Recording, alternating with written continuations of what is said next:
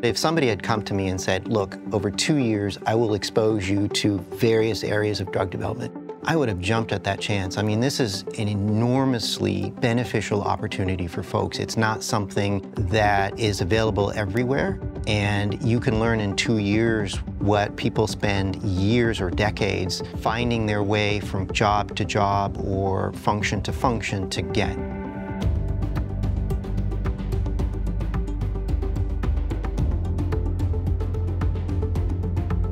I think that you really can't have a true appreciation for a novel medicine unless you see where it was born, how it was discovered, how it was characterized, how is it optimized. And all of that happens in research. There's an inherent curiosity, I find, to the VPIs that we bring in, and it's such an amazing opportunity for them to learn and ask questions and be curious. I think there's 2 levels of mentorship you get as a VPI fellow. The first level is with your functional managers. And those relationships I've seen last. You have a relationship with a mentor in one rotation and you maintain that relationship throughout your career as a VPI fellow and beyond. That's an opportunity to really get some teaching and experience from a highly experienced individual. Then there's a second level of mentorship, which is overall career development mentorship. And I participated more on that level with VPI fellows. I've been in industry for a long time, and I've had a lot of good conversations with folks trying to help them understand what their pathway in industry looks like. We actively match each VPI with at least 3 mentors, one in research, one in clinical development, and one in the non-R&D area.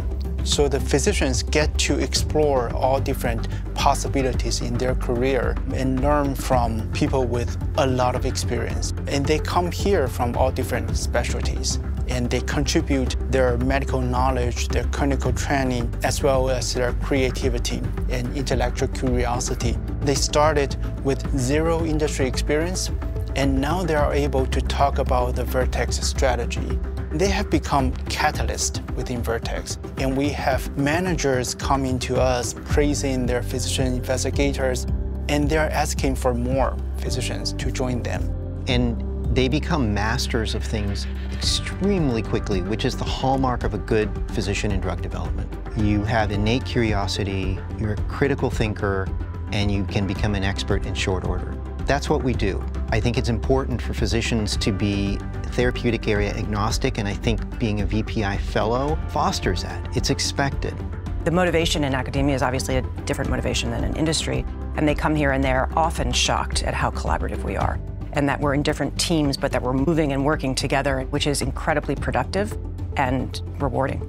In other companies, you sort of have a wall between research and preclinical, and there's another wall between preclinical and translational, and another wall between early development and late-phase clinical development. And here it's really seamless, and we're continuing to work hard to increase the collaboration and the connectivity between all of these groups. I love that we are investing in physician scientists. They're investing in us, and then in the end, they come and join us.